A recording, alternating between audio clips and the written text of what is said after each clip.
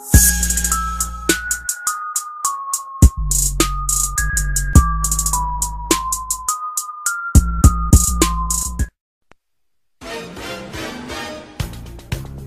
Batman.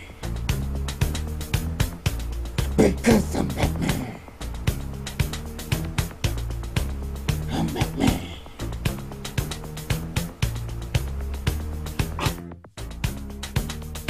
Got a cape and a gun. I'm a Gotham. So it's going down. They see me and they see my car. Totally the Batmobile. And I'm a superstar. So you know my name. And you know the game. And you know the fame. So you cannot complain. I come to my city. And I bring my sweet car. I'm Batman. I'm Batman. Yeah, you know I'm Batman. So you know. I'm Batman. I'm Batman. I said it, I'm Batman. Everything's cool when you are just Batman. I can take you to school because I'm Batman. I'm Batman. I'm Batman. Yeah, you know I'm Batman. I'm Batman. I'm Batman. Yeah, I throw my bat everywhere. Everybody knows that I'm scared when I come in. You know that I don't care and I don't wash my hair because I'm Batman. I'm Batman. I'm Batman. Yeah, you know I'm Batman. I'm Batman. I'm Batman. Yeah. What's up, Meister Bill? It's your boy Buckmeister, twice the nice that you were used to. Bam! Yeah, we are checking out today. Everything is Batman. Everything is cool when you're Batman. Everything is Batman. Because I'm Batman. Yeah. Yeah, we're checking everything great about Lego Batman. Everything great about Lego Batman. Now this was a really good movie, dude, and it was a really funny movie. You know what I'm saying? There's certain jokes that I was like, how did they get away with that? But then you're like, you know, there's Alright, so let me just find it here.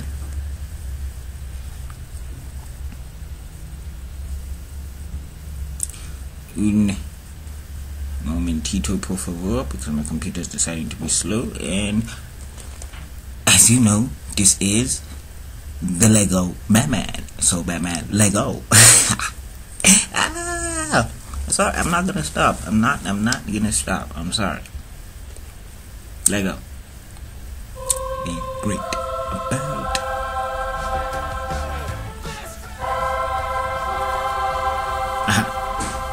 I love this channel. Scary music that would make a parent or studio executive nervous. This is almost more meta than Deadpool's opening. I don't think I'll ever be able to watch a film again without hearing Will Arnett's voice in my head. And logos. It actually is. Logos. Unless you're worried about getting sin for them, that is. This is MacGuffin Airlines. Oh man, MacGuffin Airlines. Seriously, this is one of the best openings to a film ever. Talking about corporate logos, stealing from Michael Jackson, and now the first spoken dialogue in-universe is another meta joke. You know you're in for a ride before anyone important is even on screen. 150 cute little classic bomb-type bombs. And two best friends. Friendship. Even our villains are decent guys, strapping the co-pilot up with a parachute. I'm your new co-pilot. And I always come to work with a smile. Alright, it's not Ledger's Joker intro, but it's pretty dang creepy and good if you know who the Joker is. I will be taking over the city. What? Batman will stop you. Also, early fun fact, the director, Chris McKay, voiced the pilot. He always stops you. No, he doesn't. What about that time with the two boats? I mean, technically it was the goodness of one cross-eyed inmate's heart and the wussiness of that bald guy that beat the Joker that time. Like that time with the parade and the Prince music? At least that time he was giving away money. The Riddler, Scarecrow, Bane, hello, Two-Face, Catwoman, Meow meow, you're in! Meow meow. Poison Ivy, Mr. Freeze, Penguin. Okay, so we're not holding back. No need for villain origins, just throw them all at us. I'm liking this fresh take. Okay, are you making some of those up? Nope, they're all real. Probably worth the Google. Yeah, he's right. They're real. So the writers get a doing your homework win. Yes, but all I'm getting is this Hulk music. I love it. Come on. Not even 6 minutes into this movie and they've packed so much in. So many jokes and introed almost every single important Batman villain in what seems to be a combination of different comic and film versions. Gotham City. I did something! Oof, shots fired, Suicide Squad. Ooh. Whoa, Socialist Labor Party? Referencing the year they nominated a convicted killer to POTUS? Or just a random set of letters and numbers? Maybe. Bionicle Man, 2 Shades of Blay? Is anyone safe? And holy cow, Falcone Express, get what's coming to you. Hey, it's Emmett. So what's the big deal? Just like come to life and jump back through. Then you'll be a master builder anyway. But in all seriousness, I love the hints that there is another dimension beyond the LEGO universe that the LEGO Gothamites don't totally understand. A little hint at Mariah Carey's true identity with the trench coat flapping in the wind. I'm playing roulette. Yes! Always bet on black. And now they're twisting the opening of The Dark Knight by having Batman the one in the mask? Are you nuts? You want to get nuts? Come on. Let's get nuts. Just don't smash any faces. Come on! Let's get Yep, just all of it. The heavy metal original Batman theme medley, Siri crashing through the wall, the slow motion headbanging. Yep. Persistent. Never sounded better. What a great way to combine a full tilt action movie with a kids movie by having weapon sound effects made by the characters. You sure you want that? Hey man, I love you more than my kids. So do I, guy. Honesty? Also, what a cold open. A fun action set piece that sort of combines Bane and Joker's opening heists from the Nolan trilogy and then establishes Joker and Batman's work association. And we get to see Batman saving Gotham and greeting his adoring fans. There is no us. And the entire heist sequence was all really just to set up the main conflict of Batman's life that he won't acknowledge yet. Good stuff. Showing some love to orphans, giving them some oral hygiene lessons in the form of swag, and then Batmaning it out of there? You're my hero!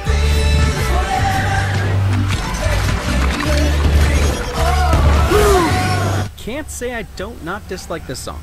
Also, Batmobile transforming into Batwing that gives Megatron a run for his money. And then it's just one of the coolest shots in the film. Hey, Pewter. What's up, Batman? The fact that they actually use Siri? I guess it's strange not to pay an actual actress, but come on. Lighting is phenomenal. The Bat Cowl shadow spinning around the darkness totally plays into Batman's isolation. And now we get into something that really impresses me about this film. Their willingness to slow down. These two very relatable beats, messing up the microwave time and guessing the wrong HDMI, perfectly illustrate Batman's empty life and humanize him behind the scenes in a way not many other films have done. But where are his parents? What could have happened to them? I assume something crime-related? Recognizing all your past iterations, making... we don't have a Batman name for Will Arnett, huh? Batnet? Batwill? Willbat? Willbat. Making Willbat the ultimate Batman. Sir, it's morning. Or should it be Vil Arnett? Dracunet? Time for push-ups. One. Good way for Batman to begin the day, eh? No. You might meet some new people. No. Bat Tantrum. No. I knew I wasn't the only person who liked Man of Steel. I'm starting to get an idea. Light bulb! Adding to what they accomplished in the Lego movie, this SnorriCam selfie shot showcases the imperfections in the Lego pieces from the bright flash, and they also added a bit more head movement to the Lego men this time around. My name's Richard Grayson, but all the kids at the orphanage call me Dick. Well, children can be cruel. Yeah.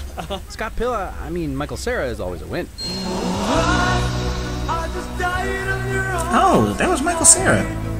Everyone's favorite Cutting Crew song that will always transport me right back to Vice City, and how when certain songs would come on I'd start driving really slow and careful so I wouldn't miss a second of the song after bailing for my flaming cheetah. Did I get experimental surgery to make my eyes larger and more vulnerable looking?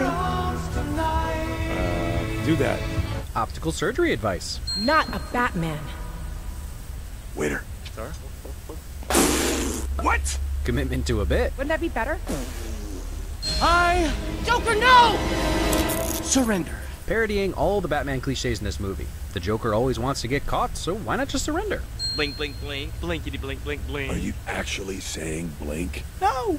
Blink, blink. Inconspicuousness. One is the loneliest number that you'll ever do. Alright, I'm not going to say this is a better use of a song montage than Amy Mann's Wise Up in Magnolia, which also featured this song in its opening, which this reminded me of for some reason, but it's pretty darn close. The colors slowly fading to black and white with the exception of some accent color after the entirely oversaturated opening sequence constantly lit by red and blue lights. Then the quick cut montage of Batman walking alone while citizens flip cop cars. Like the rest of the film, it's expertly edited. And of course, a Batman is lonely montage is the fastest way to get a new son. Also, are those traffic cones? Like, did their bent legs turn into traffic cones to convey a bent knee? Man, talk about sticking to your own rules when no one else would even notice. Hello, table! So it's like a thing in the LEGO universe to greet inanimate objects? Series continuity. The bat... Shark repellent? Chekhov shark repellent. You also have beautiful abs. Siri compliments. And small. Very. And quiet. When I desire to be. Compliance. De Niro and Travolta film references, comic book references, era references. This movie must have had a team of people just devoted to Easter eggs. Yeah. Oh. Seatbelt safety lessons. Leave it to Gotham to have a slogan that mocks Superman. And references Hal Jordan's employer. Yep, it's a plane. I'm gonna be a superhero and go on awesome superhero missions like this one. Can we use code names? Take note, every movie who thinks your action scenes are interesting enough without dialogue or some form of banter. This is better. I called you Padre, Spanish for dad. Isn't it also a cool Spanish way to say buddy? Yeah, I could have been saying it that way. Then I'll allow it. Compromise. Such a great Padre. Hug it. Never mind. I mean, if I met the right lady, and if she was just standing right in front of me, and we looked at each other and thought, hey, let's do this. Flirting. Welcome to the Phantom Zone, bad guy. Yeah, bad guy. My name is Phyllis. Oh. Typical Erin getting her name confused with someone she works with. Don't want to jinx us, but I'll be a lot happier when this Phantom Zone projector is locked up. Is that Everything Is Awesome Muzak to distract us from Harley beating people up in an elevator again? I'm gonna go start looting. Opportunism. And they're just like me. The greatest villains you'll ever see. I know Mark Hamill pretty much owns Best Animated Joker voice, but Zach Galifianakis really ain't too shabby. And British robots. Ask your nerd friends. Ask who now? No, Drew, get up! Joker out. Little Dark Knight handheld homage? You know, that scene where he murders the cop. Bad beatboxing and bad dancing. Watch 4 or 5. With TV's Mia Wallace? For a loader, Batman, you sure like movies about relationships. This Scarlet reacts just like a sad puppy. Engine 1 down. Not a big deal, don't worry about it, it's fine. Engine 2 down. It does that sometimes. Optimism. Engine 4. That I do need to fix. Realism. Saving your Robin, and such a great callback to his first choice between capturing the Joker or disarming the bomb. Once Alfred falls, it's his first lesson in learning he needs to lean on his friends. Tricky, tricky movie. Having Alfred disappear into the mist like it's a tasteful death. Had me going. I know Jim Carter. There are some righteous 80s references in this film. Ready, duck cobblers. Rafe finds gunner noises that are so realistic sounding he may have crossed back over into Too Intense for Kids territory, which means he deserves a win.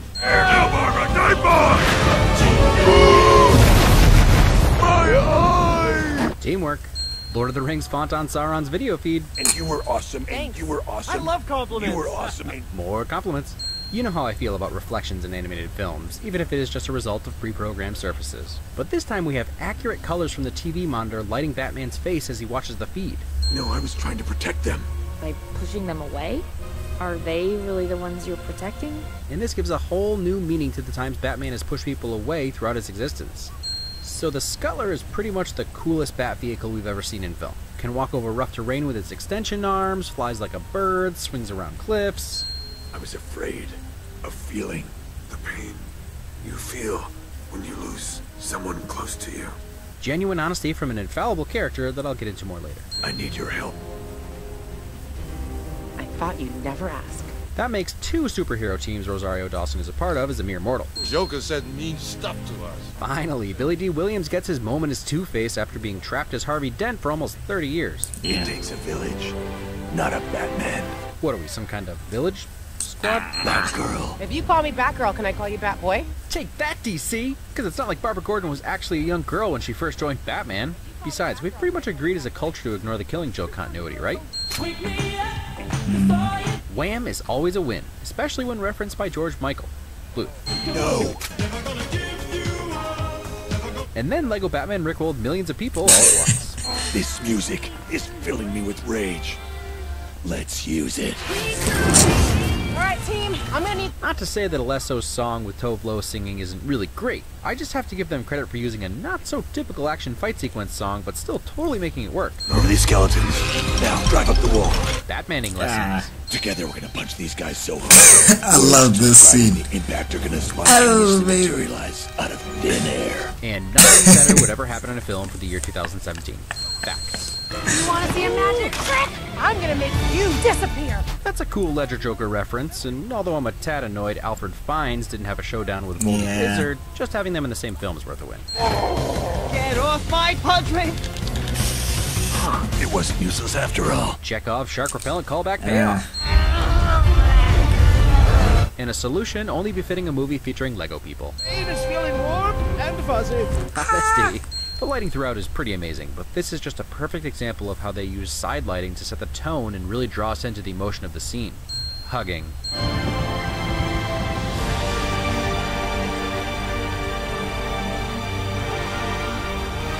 I know this part of the score is leading to a punchline, like 99.99% of everything in this film, but it's so thoroughly new while still precisely Batman, I had to point it out. Nothing more 80s cheese has ever happened in this level of amazing film. A song about friendship, a white party dance party, and a bunch of Legos putting the aerobic championship to shame. And I love it. The title roll. Now's his time to be the star. Let Alfred loose on his guitar. Man, even the credits have some of the best rapping in a movie since 8 Mile. I'm not the first to say it, and there are quite a few variables to consider, but this is possibly the best, at the very least the most accurate, and somehow most realistic Batman representation in film to date. I know, how can a film starring Legos, yes, I don't care that the plural of Lego is Lego, it sounds weird, so Legos. How can a film starring Legos be the most realistic? Well, a large part of what makes it realistic is adherence to its own internal rules. Lego Batman is the conglomeration of just about every incarnation of Batman. So every skill or power he's been bestowed with, everything from the 1960s show to the New 52 to the Nolan trilogy to Batman v Superman, it's all part of this guy. Which means he's super old, super intelligent, and just about nearly invincible. And he's the one that always saves the day. So this counter is probably pretty close to accurate. So of course he's going to be cocky and arrogant. And of course the Joker, who has been battling him for 78 years, would be hurt that he doesn't value their relationship. All that to say, if you take everything that makes Lego Batman Batman into consideration, this is about as accurate a personality as you could get. And while other mediums have dealt with his familial issues, nothing ever quite like this. The loner side of Batman, and the real reason he insists on being and working alone, and eating crunchy lobster alone. And the surplus of Bat villains, Bat gadgets, and Bat vehicles on display starkly illustrates the one thing missing: a Bat family. But speaking of the Bat excess, it's as if they took all the Hollywood rules and then they did the opposite. Not a vehicle or costume left unshown. It's actually pretty refreshing in the age of the cinematic universe, or at least sequel universe. Whether or not this was going to be the only Lego Batman movie, they were going to give it all to us. And somehow the Lego medium ended up being one of the best ways to make hardcore Batman kicking butt action work alongside full-on Camp Robin. Come on, Batman, let's get grooving! Yeah. A lot of this film had more of a made-for-kids feeling to it, with the friends or family theme being pushed pretty hard. But the undercurrent theme of equating a hero-villain relationship to a romantic relationship is pretty ingenious and teeters on the adult theme line. I hate you. Me too. And the entire premise is also a jab at the Dark Knight and how Ledger's Joker sort of seemed to be infatuated with Batman. Yeah. You won't get to fight any of this anymore. You complete. That was a deliberate clip to show. And at the same time it's 100% a Batman film, it also ties so nicely into the Lego movie universe with all the master building and acknowledgement of the plates holding the world together. As far as all the technical aspects I praised in the Lego movie, they're all present here. I know a lot of you were still under the impression both these movies are stop motion. It is actually CGI, but it's a special type of CGI that makes it look like real Legos. They again have camera movements and focus that makes it feel like an actual camera inside Lego structures with real Lego people. Always the highest levels of attention to detail, in every aspect throughout the entire film. And just like the Lego film, the background was always packed to the gills with references and jokes. There's so much going on in this film that they have shots that other movies would pause and make sure you appreciate, and instead they just breeze right past, moving the narrative along. And the references. Goodness, the references. I hit quite a lot, but there are way more. You could watch this movie 50 times and probably still find new ones. It also takes a few watches to even hear all the jokes through your own laughter. It really never lets up. But what do you really expect when the cast is made up of the comedy genius of Michael Cera, Will Arnett, and Zach Galifianakis? Yes, Papa. And Jenny Slate is quickly becoming a go-to voice actor. Hi there, I'm here from Phantom Zone Laundry. And while I still give Margot Robbie the edge, her Harley was pretty great all around. And then the two who surprised me were Ralph Fiennes and Rosario Dawson, totally holding their own. When the biggest complaint coming out of the film was that there were too many jokes, I think you've done alright. Is that real lava? I'm okay. Excited to see where the franchise goes. Can't say I'm going nuts with anticipation for Ninjago, but hey, I wasn't super excited for this either. But the gauntlet has been thrown, Batfleck. Good luck. Though, saying that Will is your favorite Batman does win you some pre-film release wins for me. Thank you all so much for asking if I was a dad yet last week. It's weirder if it's not your son. When I did my first draft of this video, my wife was past her due date with no baby yet. But now, most of you know that I have a happy, healthy, beautiful son. Nice, man. My wife is nice. recovering very well, and we're just pretty stinking happy. Thanks for asking me about her and all your kind words on Twitter and here. I can't wait to share my love of movies with him soon. But I also want him to stay this size forever. Anyway, I was able to finish this video while my wife and baby Jude napped this week, about 1 day's worth of work, and I've started the next video. No guarantees when it'll be up, but I'm still here working, and I greatly appreciate all your support. Take your time, man.